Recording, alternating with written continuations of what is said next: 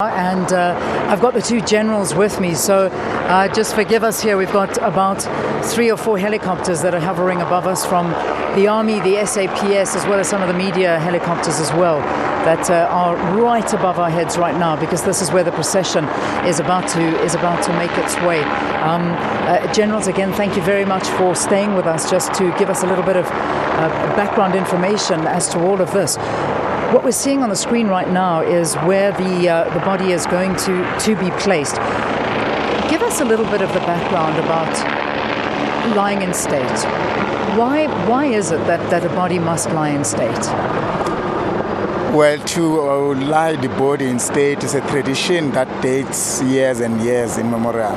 But it is an opportunity to allow the public to view the body of their hero, person that they are respecting very much, and it also allows that the deeds of that person be remembered or stay alive in the minds of the people, as well as for national pride. So the more they see the person, the more they think and remember the good things that he has done, and that lives forever in their minds.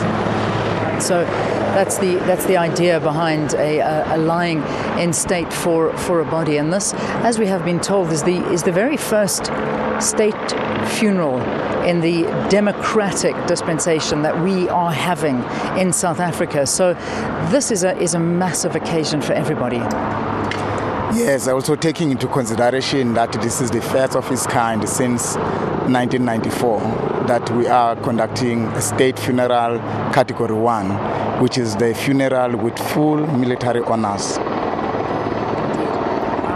Are we the body now? We are seeing the helicopters hovering above us right now, and as we say, we're standing at the Union Building, so we're getting visuals. As you can see now, we seem to not necessarily have a visual of the motorcade that's bringing the body through in the hearse, but we certainly have definitely got news that it's in the vicinity.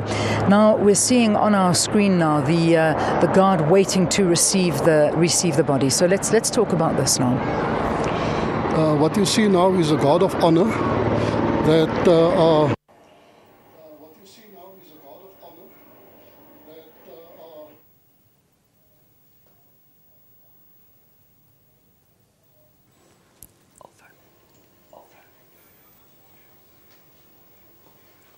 Do you? All right, now while we keep our eye on the visuals of what's happening there at the Union Buildings, let's take a quick trip to Cape Town now and take a look at the Union Buildings there. From there, let's go to Cape Town rather, to Jeremy Cronin, who is standing by there.